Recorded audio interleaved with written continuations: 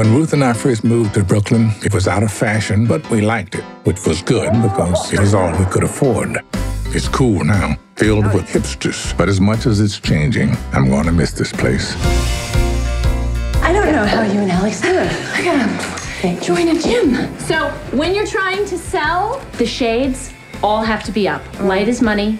Remember that. This is a young people's building, you know? The stairs. Big day tomorrow. Oh. Hey, Alex. What does that smell? Oh, that's cinnamon. It gives the place a homey feel. Smells like a whorehouse. Is that a fad? Yes. And what does a whorehouse smell like, sir? Well, it smells like this. Are you interested in buying? God, no. I just like to look. I go to all the open houses. I'm writing a book about them. This wall. What does this wall do? Hold up the ceiling, baby. Would you mind just turning off that light? Oh, please don't do that, sweetheart. You're gonna break it. We don't say no to Justin. Can I grow plants? There's a roof. And my husband grows plants up there. I grow mine for medicinal reasons.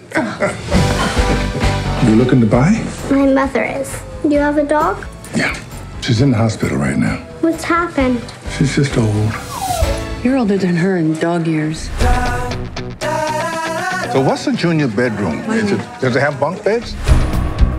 All we need is a place for you to paint and an elevator.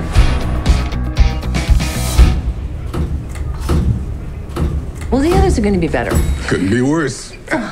Don't even bother.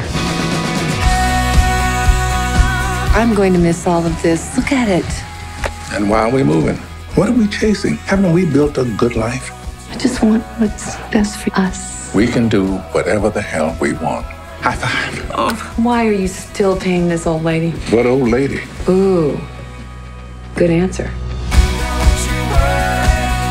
Look at this one in Brooklyn. 2 bedrooms, lots of space and light, old world charm. That sounds great, doesn't it?